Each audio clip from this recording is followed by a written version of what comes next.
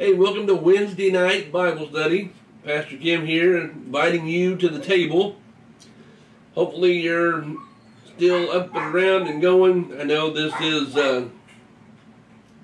August. It's mowing, planting, harvesting, fall things season. So I know lots of activities are going on. School's back in session. Lots of things taking place, but I hope you're taking time for Bible study, either live or here pretty quick here in the future. You'll be able to watch that. So anyway, we're super glad to have you join us this evening. We're going to be in Acts chapter 9, talking about Saul this evening. If you want to turn your Bibles there as we get started, get going. Again, if you would share this on your page, that would help us to get that message out and about, and for others to be able to take part in our Bible study. That's always a super thing for us.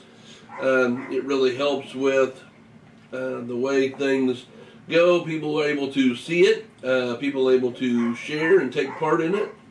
So with all those things this evening, excuse me, we're going to go ahead and get that posted, and we'll go ahead and get started this evening.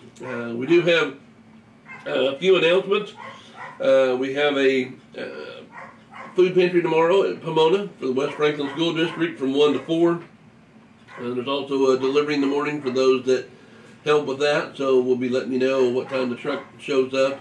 Then on Tuesday, there'll be a food pantry at North Baptist. There's also a delivery next Tuesday at North, so we'll be sure and let everybody know what time that'll be there as well. Getting supplies in to be able to ship them back out. That's the great thing about it. And then Sunday morning, we're always live at 10:30 in person. We're live at 10:35 on Facebook. We show the video that goes along with this Bible study. And then once that is done, we go ahead and go live at that point. So we invite you to join us in person. We invite you to join us live this Sunday morning, whatever that works for you.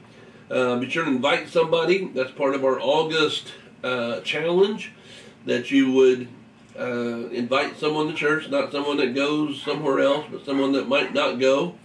Invite them to either in-person church or Facebook Live with you. That would be great to have them come alongside us. So anyway, this evening we're glad to have you. We're glad to be a part of your life this evening with what, like I said, with the busy schedules of everything that's going on, but we truly appreciate you coming alongside us. We do have several prayer concerns this evening. I want to continue to lift those up. My wife's cousin Ryan just had surgery, praying for his recovery. My nephew's husband Charles just had surgery as well. They almost had the same surgery in different parts of the state here, but and then he's praying for his recovery as well. Things seem to be going fairly well after major surgery in both these guys' lives, so we just continue to pray that God would touch and be a part of their healing. Continue to pray for Cora and her recovery. She also had a friend that had been in a car wreck recently, praying for healing and recovery for her as well. Bill, we mentioned on Sunday, had some issues with some hearing. He had a doctor's appointment and got a fairly good report. They're going to work on some things, so we pray that all goes forward and well for him with his hearing. And then Don and Pat have an unspoken, also some upcoming surgery there, so I want to remember them in prayer. Janice has an unspoken prayer this evening. Tony and Michelle, just continue to pray for just health and healing for them. Baby Crew, Baby Asher, Baby Scarlett, continue to pray for them. We also mentioned that Asher has surgery on the 19th, which will be for a feeding tube. We want to really lift him up and pray that he recovers, bounces back from that real quick, and is up going. Pray for Marge. She's been having some issues with some health, and we've ran her through our prayer chain, but we want to continue to remember her. Barbara, which is Greg's sister. I have an unspoken. We ask you to continue to pray for that. Wayne Smith and then John, both gentlemen from Michigan, have cancer, praying for them. Jessica from West Virginia, praying for health for her. Also praying for Keith. Had an aunt that passed away recently. He traveled and is back, but he's pretty road weary from the travels. Be with the family and just help each one as they process this loss of the aunt. Belinda as well. Her and Wes traveled back and forth for a funeral as well. And then I don't know about where you're at, but school has started here and is back in session. So pray for the administration, pray for the teachers, pray for the kids, pray for safety as they travel to and home. And there'll be a lot more kids on the streets headed home before and after school, and that's not always been the case for the last several months. So just make sure all the drivers are alert and attentive and watching for these youngsters. Just pray that they have a blessed school year this year and are able to gain insight and knowledge from that. And so those are our prayer concerns this evening. If you'll join me in prayer, we're going to go ahead and kind of get started as we go here this evening. You know, Lord, we are so thankful for your presence with us. We thank you that you guide and direct, Lord. You care about the big things in our lives as well as those small little details. And Lord, for some we've seen this week has brought on some major surgery. Some have lost loved ones. Lord, some have, like Cora's friend, has even been in car accidents and are trying to bounce back from that as well. And so this evening, Lord, we just pray for each one that we had mentioned. Lord, that you would touch and encourage and strengthen in a way that only you can. Lord, we know that you are the great physician. We know our desire for each one of these individuals is to be healed and recovered and back up and going. And Lord, sometimes that really takes what we call a miracle. For you, it's just something that is an everyday occurrence. Lord, sometimes it takes a process to go through recovery. And so, Lord, I pray that you would minister to each one in the way that needs to be. So, Lord, we thank you this evening in advance for what you can do in these lives. And, Lord, I pray that you would allow us to see it. As you touch these individuals, Lord, let them feel and understand and know your presence is with them. And, Lord, Scripture says, I can do all things through Christ who strengthens me. Lord, we know that it's through you that we find hope and help and solutions, even recovery. So, Lord, we give these things to you this evening. We thank you in Jesus' name. Amen. Hey, we did send a prayer chain through for some of you ladies if you are interested. There's a women's conference at First Southern Baptist in Topeka, October 7th and 8th. Cost is $20. The ladies will drive up and back to Topeka on Friday night and then up and back on Saturday. If you're interested in going to that, be sure and let Shelley or Jessica know pretty quick here so we can get you signed up for that. There's also one in Salina, which is much quicker. It's in September, and the sign-up date for that is drawing really near. If you're interested in going to something a little more advanced, where you would spend the night, be sure to let Shelley or Jessica know as well. We're going to offer an appeal to any of the ladies on Sunday morning at church that if they want to go, we need to know that day for that one in Salina. We need to know fairly soon for the one in Topeka, but it's really a great opportunity to be able to be a part of the ladies at North and the Lighthouse together and being a part of what's going on there, and then sharing with some great insight and teachings and worship from some of the ladies around. And so we really encourage you to be a part of that. Anyway, let Shelley or Jessica know. You can message them, text, call, email, knock on their door, whatever it takes to let them know. So we'd encourage you to do that as well. Also this evening is not this evening, the whole day today is my wife Shelley's birthday. And so we've kind of, not done a whole lot. She's been pretty busy. I've been pretty busy, but we're going to sing happy birthday to her this evening. And so if you'll join me in singing happy birthday, and we'll kind of encourage her that way. So, happy birthday to you, happy birthday to you, happy birthday, we won't tell what number it is, dear Shelley. Happy birthday to you. All right. Exciting, right? Embarrassed, probably, especially with that super singing. But anyway, really want to encourage her today. She's been a big part and help in my life and my ministry, and what a blessing she's been. So anyway, if you've got your Bibles this evening, we're going to go ahead and get started. We're going to be in Acts chapter 9, talking about Saul being saved. One of the things I wanted to show you this evening, we just have tonight's and then 3 more lessons in this gospel foundation. We're going to work towards some different Bible studies after this. And so the material is on the way in. It's called Gospel Shaped. I do have one of the books this evening. It's called Gospel Shaped Worship. There's Gospel Shaped Living. There's Gospel Shaped Evangelism. There's Gospel Shaped Mercy. One more, I can't remember what it is. It eludes me at this point. But each book's about 7 to 9 sessions. And so we're going to begin this and carry through this now. It'll really be a great follow-up to what we're doing with the foundation, these things here. And so these will help us now put into practice and put into play the things that we've been learning through the discipleship pathways, through gospel foundations. We don't have as many of these books. There's quite a few of them around.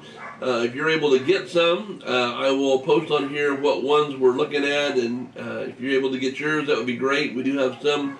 We'll have some at the church as well. So let me know if you need some. Again, with this Bible study, it'll be the same way. You don't have to have the book to follow along in our Bible study. I really hope and pray that you continue to follow along with us as the Gospel Foundation ends. We start to do a gospel-shaped life and living and worship and mercy and evangelism and through those different teachings and trainings as well. Continue to invite others. We've got that August challenge out there for you to be a part of each one of the Bible studies, to attend church, whether it's Facebook Live or in person each Sunday in August, to try not to watch TV or Facebook videos or TikTok or any of that stuff unless it's Christian based. Try not to read anything unless it's your Bible or Christian books for the month of August. And in that, I think you'll really, if you started that even today on the 17th, I think you'd really be surprised what the outcome of this month would be for you. And then also the last thing on that challenge is for you to invite someone to church, whether it's on Facebook Live or whether it's in person. And the catch is we're not looking to invite people from other churches to come to church. We're inviting someone who doesn't go to church to church. And that might mean going and picking them up and bringing them with you. That might mean calling them on the phone Sunday morning or Wednesday night before Bible study or before worship service and saying, hey, would you be willing to join me in Facebook Live tonight, this morning, whatever it might be. We encourage you to do those. I'll post that picture back up on the Facebook page again. It's a great way to kind of challenge yourself to be what God has really called you to be and who He wants you to be. And it's kind of a great way to kind of step outside the walls of the church and be Christ in the community. That's what we've talked about for the last 2 years, really, on Bible study here. So, John Privet told me about a really good movie last night. Shelley and I watched it. It was really good. It's called In His Steps. In His Steps. Charles Sheldon wrote a book years ago entitled the same thing. It's a movie off of that book. If you read the book, maybe. There's an older version probably 60s, early 60s, and then there's a recent one, 2012, and so we watched the one that was from like 2012 or 2013, I can't remember what it was. Really a good movie. I had to thank John for letting me see that, bless you, for inviting us to watch that. It's on YouTube, it's on Prime Video, it's on several of those things that you're able to watch, probably, if you have any connection with any of those. And it's really good, and it's really neat because it really talks about kind of where we are as a church and how we're doing things and where we're going. And lo and behold, there's a movie about it, right? So it was really good. We watched it last night, and we stuck with our watching the Christian type based TV. So that's where we were at. Anyway, this evening we're going to be in Acts chapter 9. We're glad you joined us. Be sure and share this on your Facebook page so others can come alongside us and be a part of the Bible study as well. Acts chapter 9 is about Saul's conversion. We've been following through. It's amazing that we began this almost a year ago now in Genesis, and here we are in Acts chapter 9. We only have, after tonight, 3 sessions left in this, and we'll be in Revelation. So I hope you've really gleaned and gained a lot from it. Just as Joseph was sold into slavery in Egypt, God used what looked bad and was for his glory and turned out good. Joseph was able to rise into power in Egypt, and when his father and brothers were facing a famine, he was able to provide food for them and provide safety for them. Well, God took the death of Stephen, which was bad, and turned it for good as well. The Jewish officials put and stoned Stephen to death because of his allegiance to Jesus, because of his bold proclamation of God's word and not willing to stand down or step down from that. They stoned him. They were trying to stop the Christian movement, the thing called the Way. And so their violence at that point scattered the church. We looked at last week Philip and the Ethiopian eunuch. Philip was one of the deacons that traveled and went on to Samaria. From Samaria, he heard God's call to come down to the desert road on the way to Gaza. He met the Ethiopian eunuch. God intertwined those two men at that point. He shared Jesus with him through the scriptures of Isaiah. The Ethiopian eunuch accepted Jesus, was baptized, and then God transferred Philip on up, preaching all the way clear up to Caesarea from that point. And so there's an interesting concept here as we look at those things. Our perspective of suffering really should change when we consider God's broader plan of redemption. None of us want to suffer, none of us want to be a part of anything like that, but we also know that in the midst of that, Jesus said that if you follow me, that means following him in a life where he was persecuted. He did suffer, and as those things took place, Jesus said that it will take place in our lives as well. The greatest thing about it for us is that we have hope of eternity, we have hope of security, and we have hope of guidance and direction in the midst of his deliverance for us, his guidance through this suffering. And God never does things wrong. And so even at times when we think, man, this is impossible, how did God doesn't know this is taking place. God knows exactly what's taking place. And if we allow it, like Joseph, if we allow it like the early church, he can use any bad for his good if we allow him. Now that's not to say if we are constantly complaining, griping, everything about what's going on in our lives, then it's not going to turn out the way God really wants. That means really submitting our will and our way to him. So that's what God is wanting. That's what he's wanting to see from us. And so that's where we're headed this evening with this message.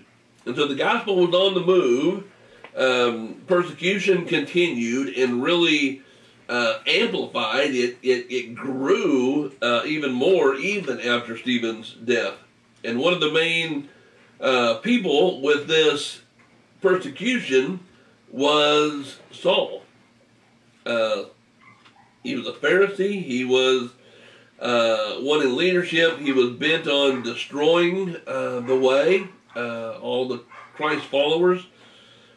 He believed that everyone who followed Jesus, that was really blasphemy. That was not what it was supposed to be. They were supposed to be like him, who was a Jew.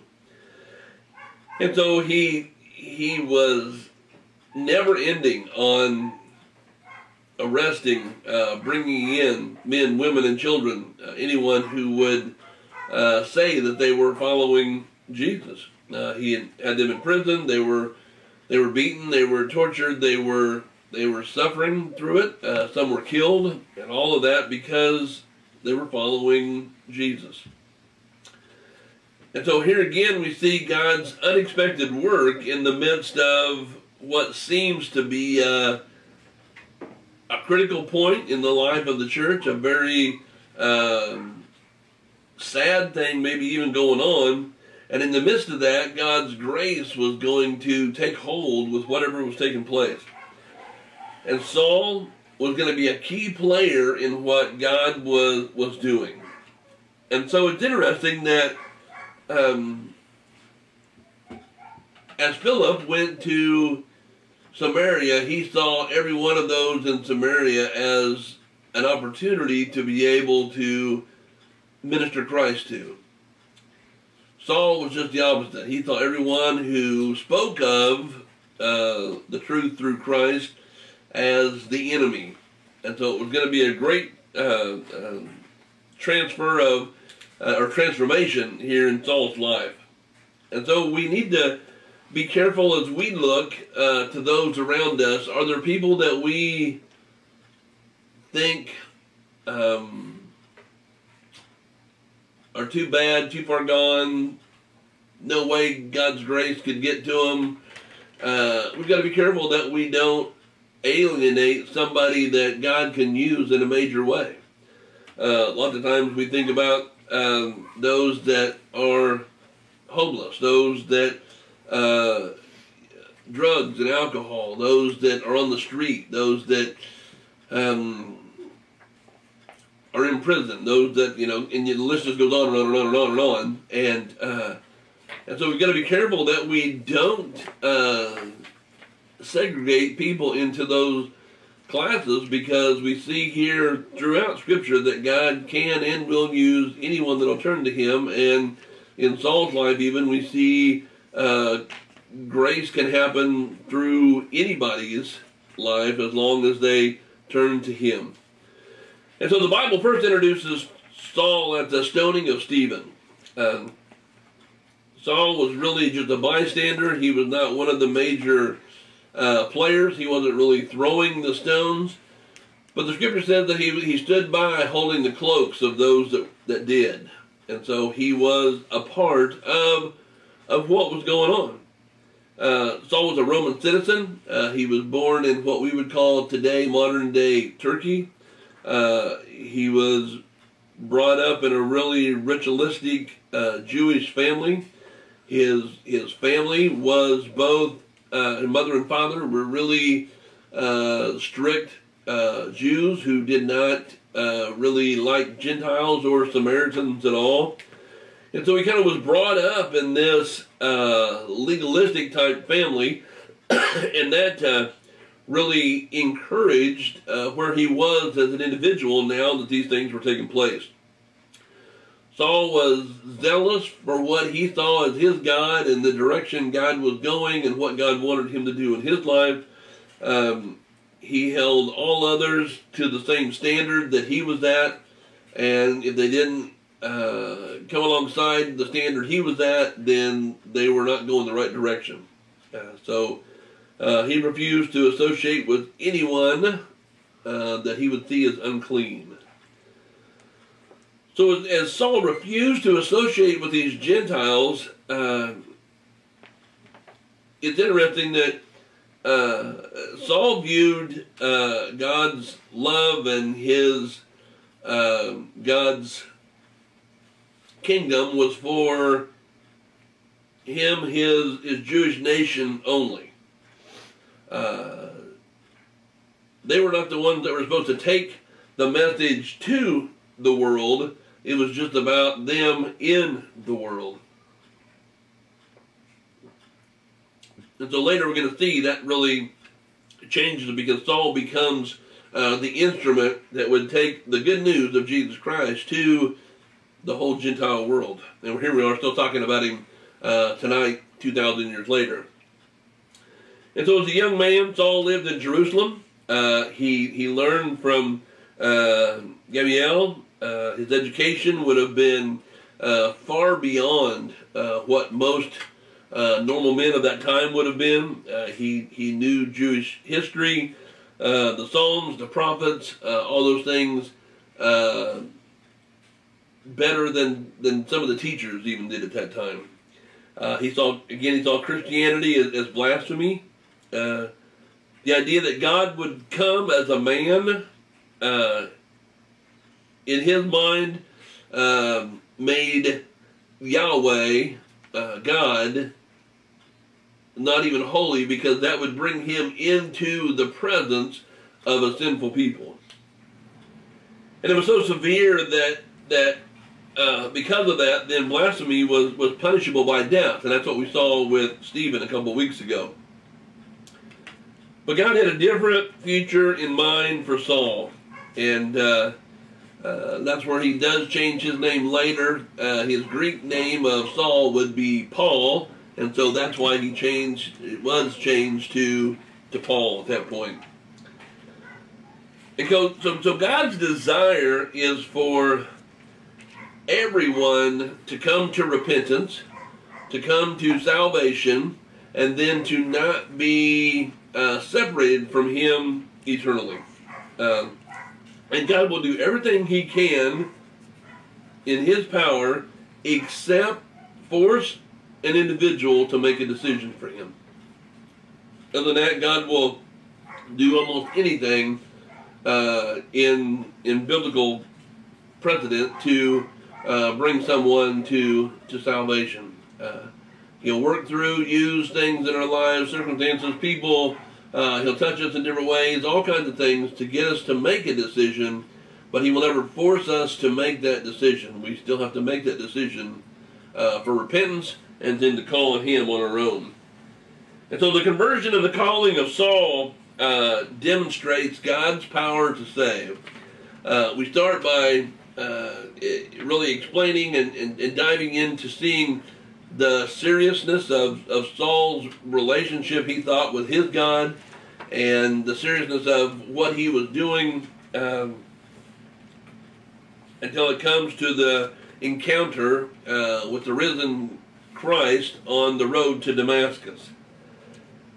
And so this man who had the hardest heart towards Christianity turned to become the most valuable missionary in the early church time.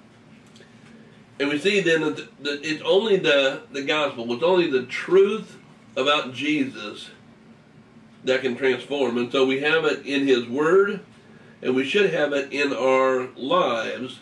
That is what brings transformation, is the truth of Jesus in our lives. And so that's what brings salvation. It's what brings transformation. And so it's interesting for each one of us then, what would you think would be the biggest thing that, I'm not sure what I'm saying, that stands out to you, that speaks to you about the conversion of Saul? And as I thought about that, for me, it was really the extremes that God will go to reach us. He has created us. He does love us. He doesn't just say that he loves us, but he expresses that love, and he expresses that love in such a way that he will do those things to reach us.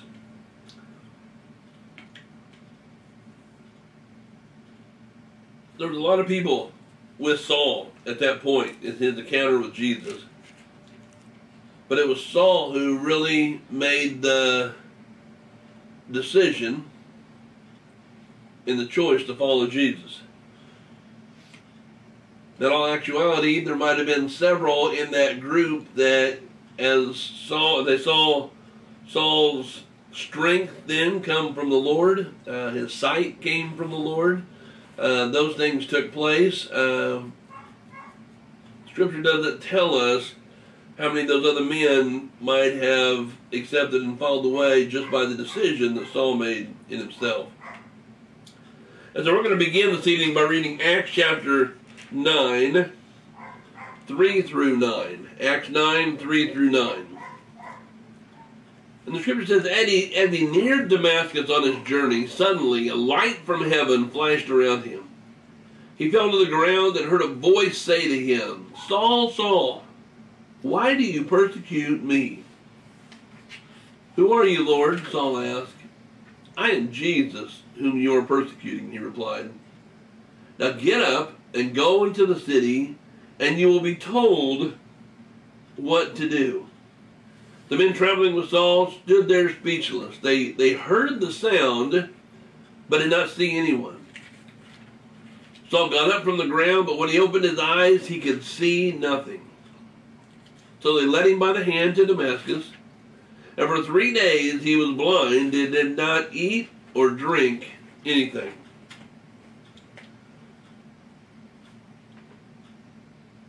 It's really interesting that Saul's perspective, his vision was one thing. Christianity was false. He was going to single-handedly almost knock it out and take care of it. And on the way to Damascus, he encounters the risen Lord, Jesus Christ. And really what Jesus is saying is what you see is wrong. And you need to see it my way, and to do that, you're not going to be able to see at all. And so we went for 3 days without any sight, and never does it really say in the scriptures that Jesus said, if you do this, then you'll regain your sight. That didn't take place. He just said, you go, and I'll tell you what to do. And so given the background then for Saul,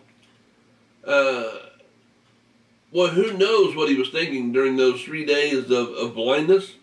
He fasted, he would have prayed. And I'm sure one of the questions that came up multiple times, probably an hour, every day of those 3 days was, is this Jesus real? And if so, Saul was probably thinking, what's going to happen to me? If this Jesus is real, look what I have done that's got me to this place. And if this Jesus is real, everything I did was wrong. And that means that this Jesus could be coming for me. Now, Jesus was coming for him, but not for what Saul could have thought, because he has a purpose and a plan for him.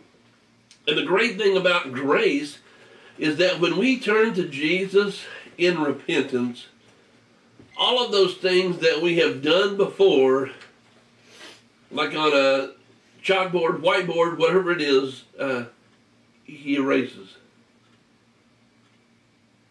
No matter what Saul had done, no matter what he'd been a part of, no matter how hard his heart was, no matter how many people he had affected, grace says, I can cleanse that. And so Jesus didn't ask Saul why he was persecuting the church.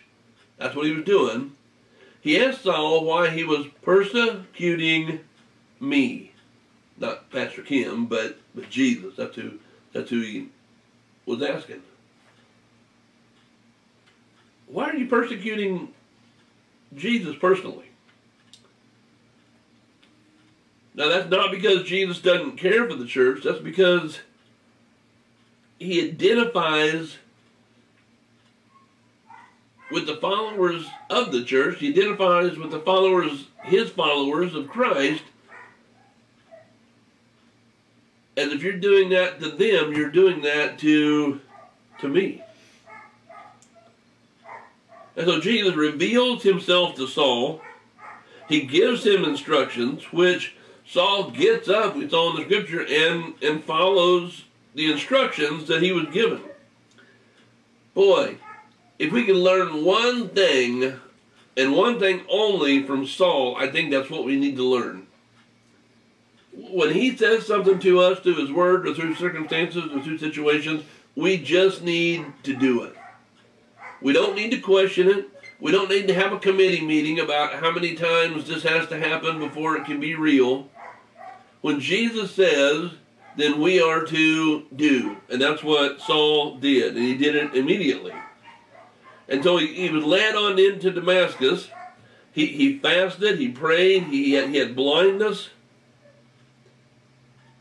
And those things were not punishments for what he had done, or what he had said, or what he had been a part of, but rather it was to get him to stop, regroup, rethink, refocus, and then replant that vision in him of, it's not about persecuting the church, it's about growing the church.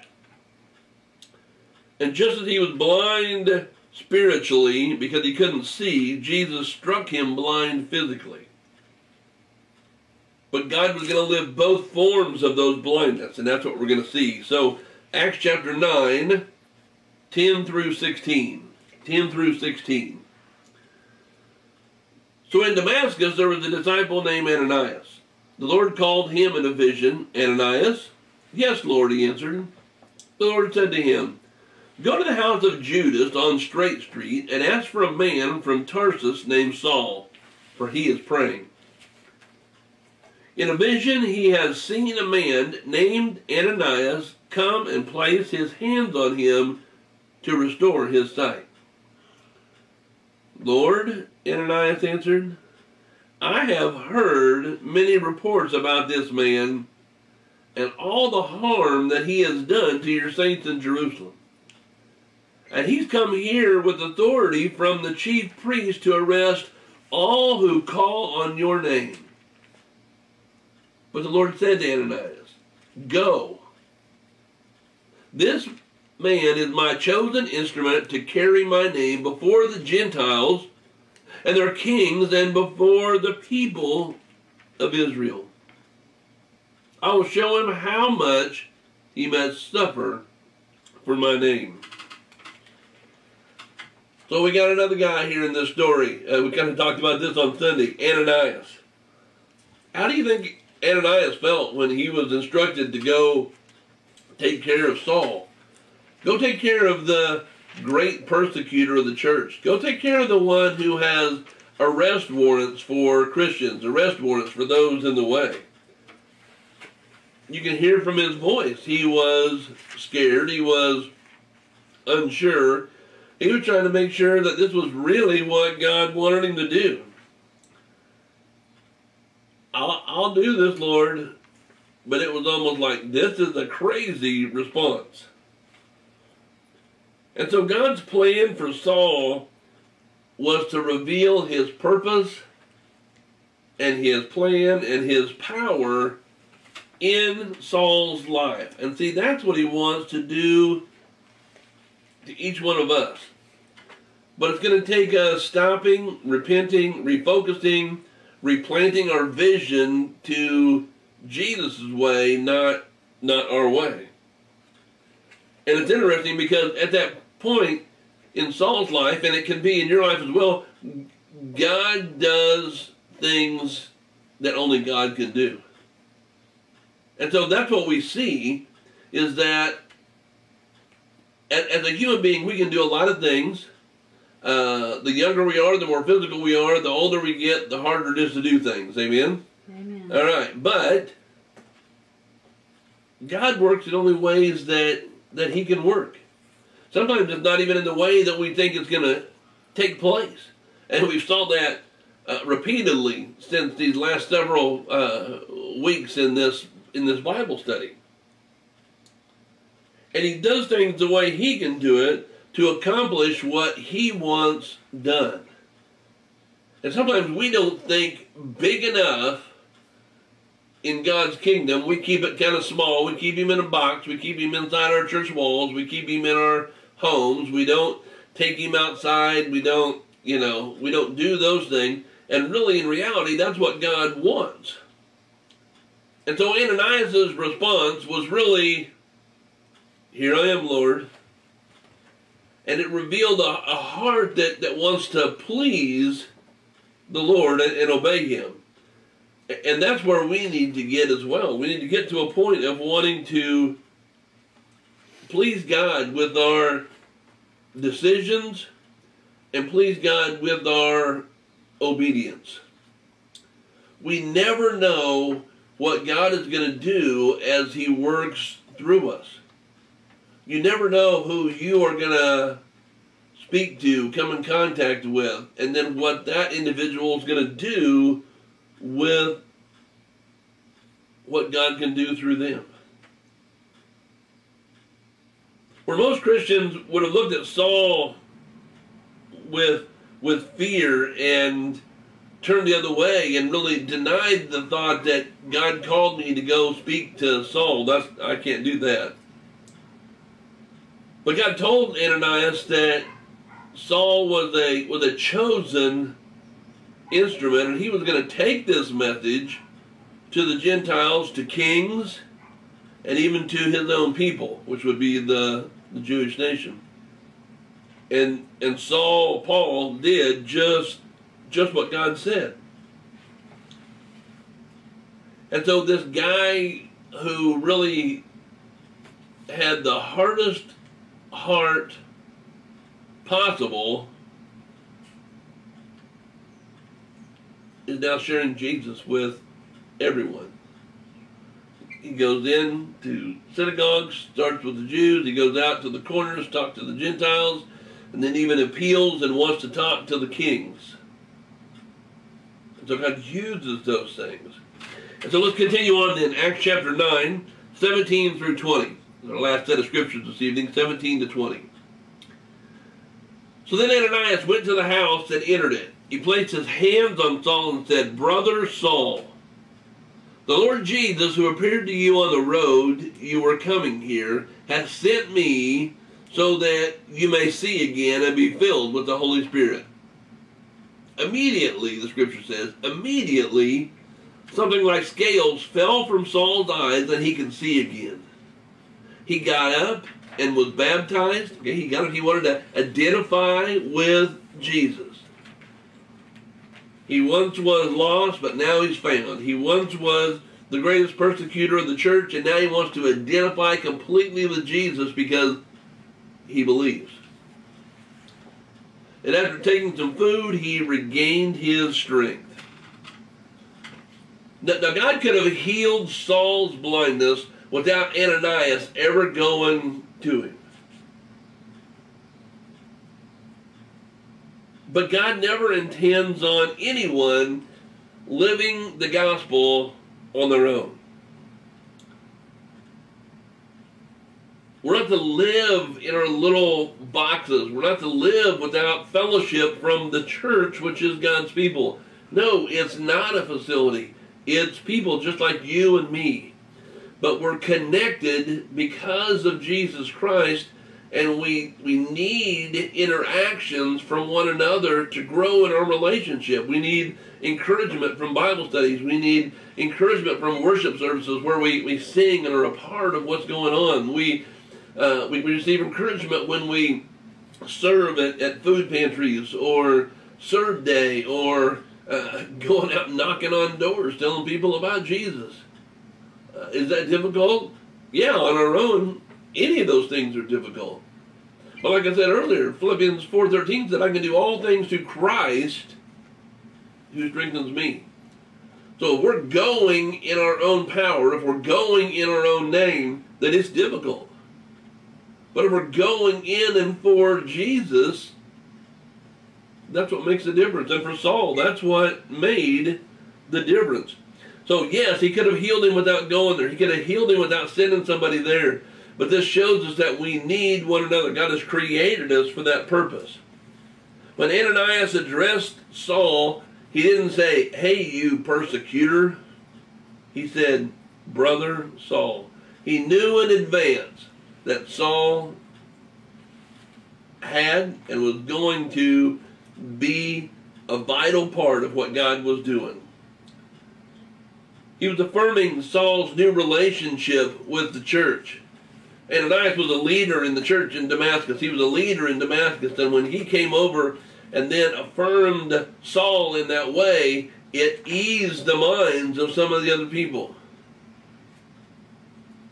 He no longer is a persecutor of the faith. Now he's a part of the family of God, right? I'm so glad I'm a part of the family of God. Yeah, that's what Saul was. And so then afterwards he was baptized. He did not want to proclaim the one that he had not identified with. That's key right there. He was going to be proclaiming Christ, and he had to identify with him through baptism to proclaim that to the world. Saul didn't know everything that was going to take place. He didn't know everything that was going to happen. He didn't know what it even meant really to follow Christ other than this is what he was going to do. He knew enough to begin sharing the gospel. And he shared the gospel with those around him.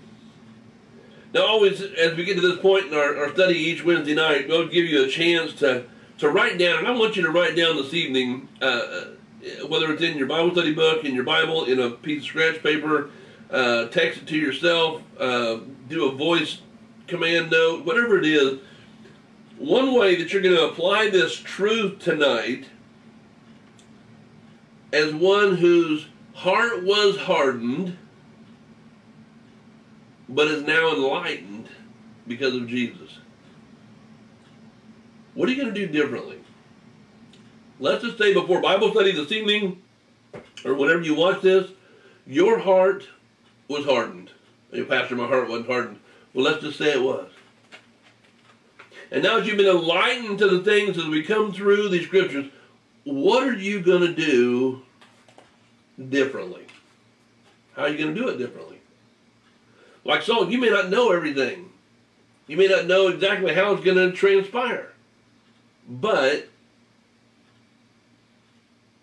how are you going to move forward? How are you going to move forward with it? See, that's what makes a difference. Saul is an example for us. He was here, now he's here, but he didn't just stop because, oh man, I got salvation. I can just sit in the pew and sing songs and live the rest of my life. No, he was to go. He was to share the good news of the gospel of Jesus Christ with all of those he came in contact with. The first to his own, which would be the Jewish nation, then to the Gentile world, and then to kings all around. And that's what he was to do. So beginning in this study this evening, we saw that Saul was disturbed. Man, he was frustrated because of all of these Christians and what they were doing. All because of this Jew named Jesus. The one they said had been resurrected from the dead. It was crazy to think that that could even take place. And yet now there's a whole movement of people following that thought. And so for Saul, he thought, you know, this thought about this resurrected Jesus has got to stop. And so Saul was going to take care of it. He was the one that was going to do it. And so he set out with his group of guys, whoever they were, to hunt down. He was basically a bounty hunter for Christians, right? He was going to persecute them. He was going to cleanse the world of these Christians. And he was going to do it as a one-man band with his little group that followed him. Anybody that aligned themselves with Jesus, he was going to take care of. So then Stephen's death drove those who followed Jesus outside of Jerusalem out into outlying areas. It scattered them throughout the region. Some of those places they went was, or one of those places they went was Damascus. It would have been one of the closest, just a few days' travel away. Some of Jesus' disciples had scattered there. Saul saw it as a nearby destination that he could go and get some people and bring them back to Jerusalem. He was going to eradicate this way, right? And so his fury turned from not only Jerusalem, where Saul was at, but now it had turned towards Damascus. As Saul approaches Damascus, you can just see it running through his mind. He's thinking how I'm gonna capture all these Christians. I'm gonna drag them back. We're gonna have a big old party for all those getting rid of the way people, and I'm sure this is all what's going through Saul's mind. He's gonna eliminate Christ in the city of Damascus. He was gonna capture him that next day. But instead, on the road to Damascus, Saul was the one that was captivated. And his capture began in the form of a bright light. And that question, Saul, Saul, why are you persecuting me? Saul would have struggled with that question. He would not have recognized the voice because he did not know of Jesus. Now he might have saw him in passing. He could have been even around when Jesus was still alive. But he didn't know Jesus. But Saul knew that this was some type of divine message that was coming to him. He was a good Jew. He'd read the scriptures. He knew that there were signs from God and things that would take place, and God could do things like this. And so he wasn't sure what it was, but he knew it was a message coming. And so why would a message from God come to say, why are you persecuting me? You know, in the first thought, he would have thought, Lord, I'm trying to eradicate these people that are blaspheming you. He wasn't persecuting God. He was trying to get rid of the ones that were. But with all those thoughts that run through our minds, and probably did his as well, those were not even the things that he said. He says, who are you, Lord? Who are you that's talking to me? I mean, not like he's big bad Saul at this point. He's down on his knees. He's scared to death, and he's asking, who are you? And so then Jesus identifies himself as the one being persecuted. As Saul persecuted his followers, Jesus' followers, he was persecuting Jesus. And so what Saul was doing to these people, he was actually doing to Jesus. And so all these things have to be running through his mind at this point. Oh my. Right? Oh my. The world as Paul knew it was, or Saul was about to change. And the world as we know it begins with transformation. And so in our lives, it also has to begin with transformation. Transformation in our hearts and in our minds, and then the directions that, to the direction that God wants us to go. That's what I said a while ago. We have to put off what we think we know and allow God to work through us. We have to stop being hard-hearted towards other people, other nations, other cultures, other tribes, other tongues, and let God work through us. See, that transformation has to start individually in us. Now remember, he had arrest warrants. He had marching warrants from the chief priest.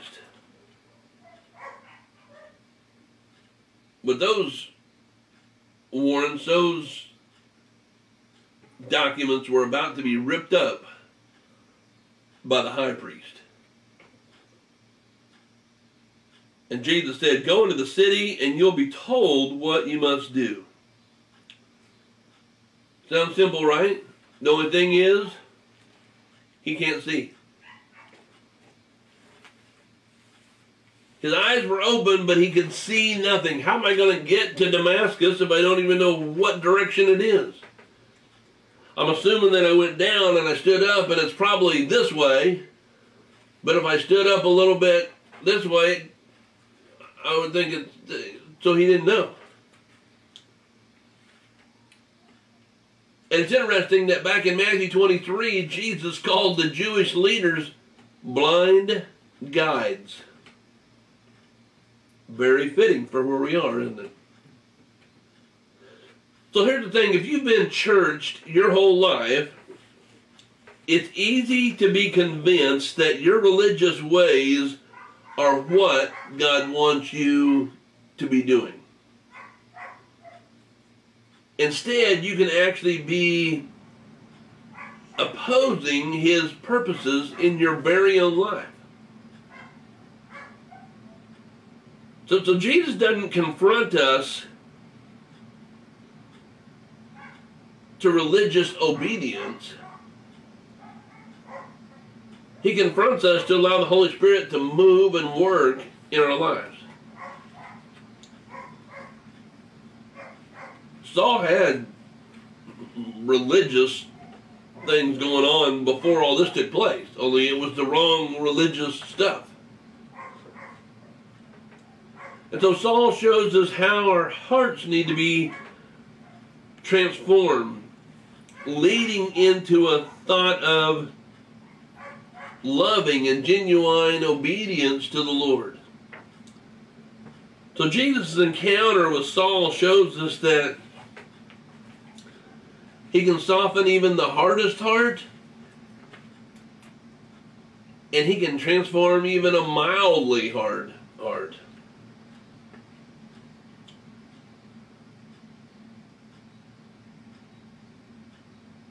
And so again, we need to be careful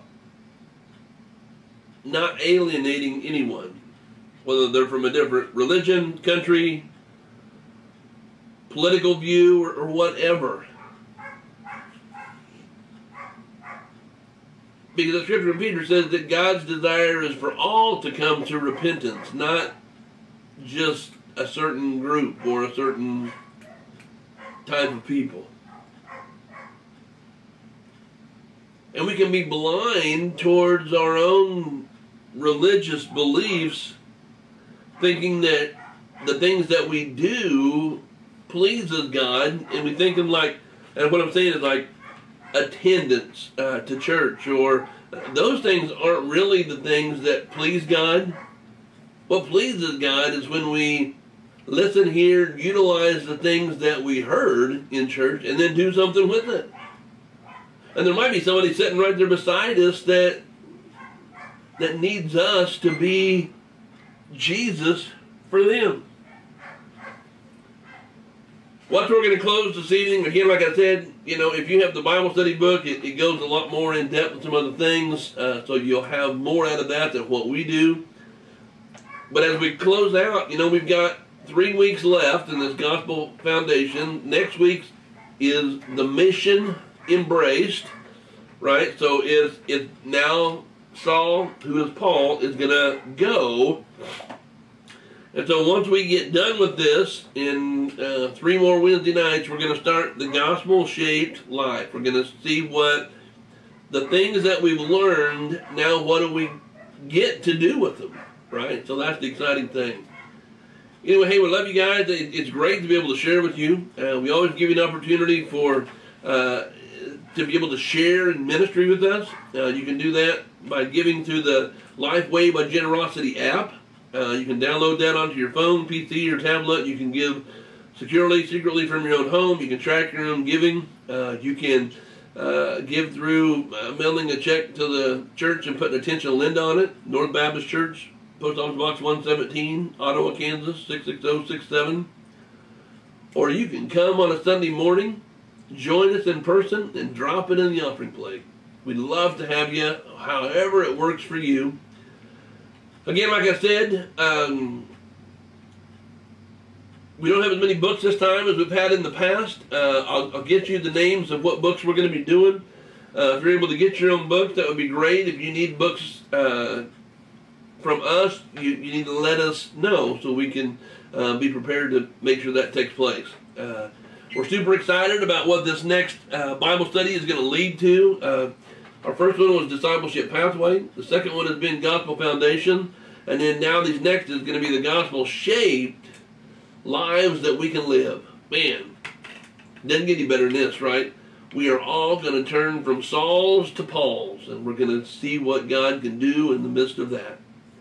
Anyway, we love you guys. I hope to see you at the food pantry tomorrow. I hope you see church on Sunday or the food pantry next Tuesday, whatever it is. We truly enjoy being a part and fellowshipping with you and being a part of who and what you are and what you're doing. If you need something in the meantime, be sure to let us know. Message us, call us, text us, knock on the door, like I said, with the women's retreat or whatever it is. Don't miss the many opportunities that are available to you to do and to grow in your relationship with Christ. Whether it's Bible studies on Wednesday nights to Sunday school or church on Sundays, whatever it is, we really encourage you to be a part of those things to grow. Even to these Wednesday, to the women's Bible study.